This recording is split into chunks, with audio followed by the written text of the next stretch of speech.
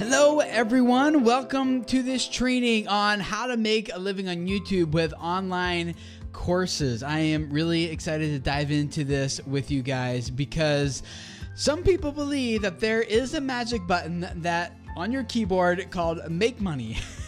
And if you just find out exactly where that button is, you can click it or tap it and piles of gold just fall into your lap. And while that is not the case, there are definitely some ways you can make money on YouTube, especially with online courses. And I've been doing this for years. What I want to do here is share with you guys some of the things that you need to be doing as a YouTube creator to actually create something that will sell on YouTube and that will make you a lot more money on YouTube than just AdSense and brand deals and passive advertising revenue streams and things like that. So I'm going to dive into my exact breakdown of my business and what this looks like. That's led to me being able to have a team today of 10 people who work for me, and together we're all serving people like yourself, YouTube creators, to really help them have the best reach, the best impact as possible to reach more people and change their lives. And to do that, you need to make money, and online courses are a great way to get started with that. That's how I got started. And in fact, after a few months of doing it, I was making, this is back in 2013, I was making about $10,000 a month and with about 3,000 YouTube subscribers. So I want to tell you guys, how do you do that?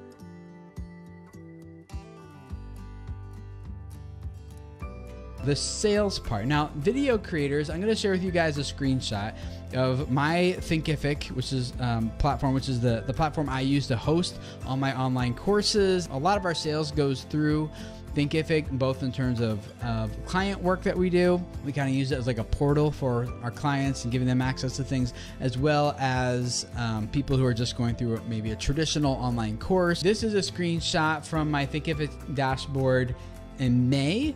So last month in May, you can see just on Thinkific alone, we generated almost $100,000. As you can see, it was like, $100,000 a month is possible. I'm going to give you guys a few fundamental things that you really need to know, some key takeaways as we go through this training together. And the first one is you have to set an expectation of sales with your audience. If people are like, hey, why are you trying to sell to us? Like, we're used to pulling out our wallet with that guy, but we've never had to pull out our wallet with you, Tim. Like, why are you trying to sell to us all of a sudden? That's a problem.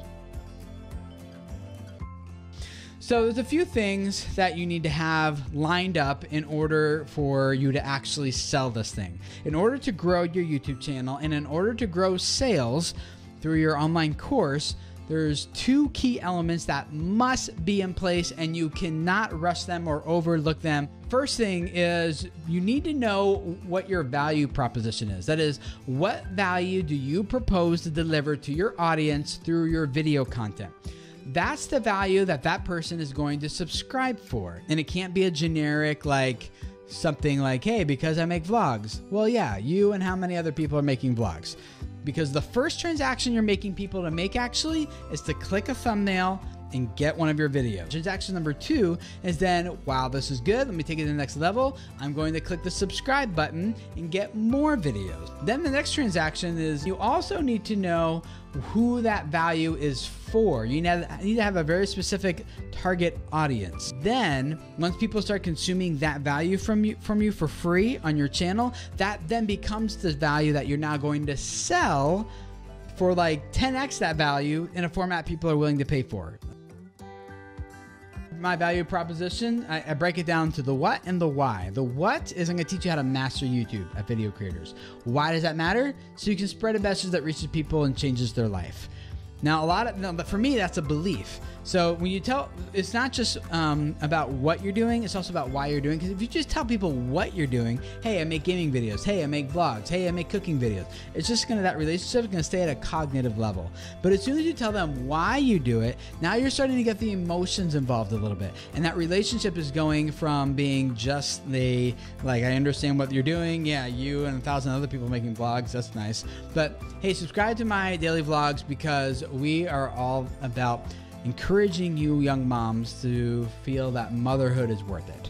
network selling. I'm just making that up, right? You don't have to go with that, but you get like, now I understand why I should watch. I understand what value I'm going to get and what value you're proposing to deliver. And you're shaping it around a why, a belief, or a creed of some kind. And the strongest communities, online and offline, they don't actually revolve around niches or topics or interests. They revolve around shared beliefs. So you really need to have a target audience. My target audience, to give you an example, people who are creating video, level number 1. Level number 2 is people who are creating videos for YouTube. And level number 3 is people who are creating videos for YouTube who tend to have a mission behind what they're doing and what they're all about. So it has to be a specific audience who's getting a specific value from you in every single video, because that's the value that you're then going to sell. So I want to give you a quick overview of a video strategy that I would recommend that you take. And there's 3 buckets of three buckets here. Every single video you make should fall into one of these buckets. The first one I think you should have is you should consider making discoverable content. And the goal of these videos is to go out and get a new viewer who's never heard of you before and bring them into your channel. In terms of like the customer journey or sales funnel, this is kind of considered like your lead magnet. The second bucket of content is the community bucket. Now, these are videos that are not intended to go big. These are just intended to grow the know, like, and trust factors with your existing audience. And these can be a little bit more laid back. These can be a little bit more informal. The main call to action here is engagement. And then comes the sales video. Now, the sales video, this is where the goal is to get them off YouTube. Whenever the goal is to end the viewing session, get them off of YouTube, that becomes a sales video. These are the 9 ways we make money on YouTube.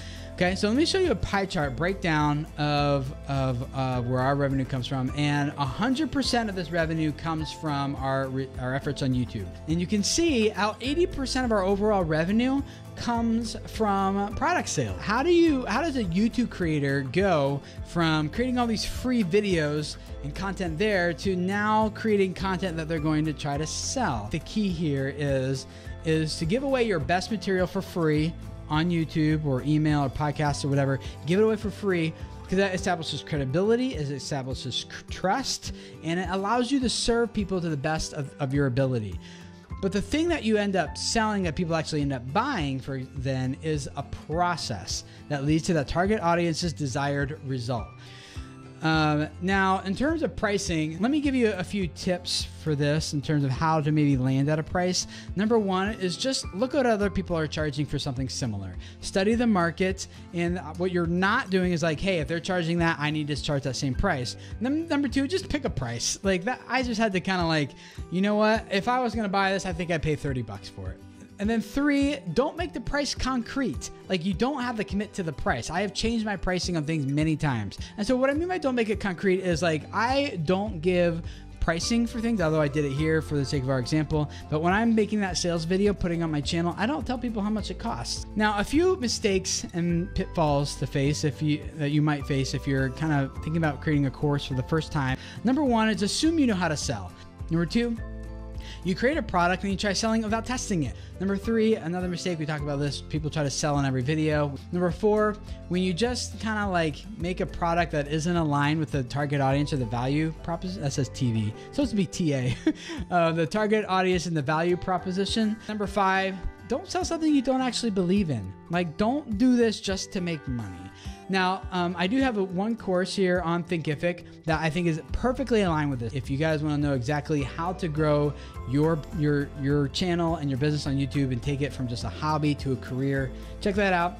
But you can also just hang out with us on our Video Creators Podcast. We got weekly episodes there that will also teach you how to grow your YouTube audience, how you can reach people, change their lives, grow your business, make money through what you're doing. And we got weekly videos as well at youtube.com/videocreators. Or if you want to reach out to me and my team, email me, tim@videocreators.com. So thank you for all that you're doing to reach people and change their lives. Thank you for letting me be a small part of this, and Thinkific as well for helping you deliver that value and blowing people's socks off. So thank you guys for hanging out, and I'll see you guys over on the YouTube channel or in a podcast episode. See you there. Bye.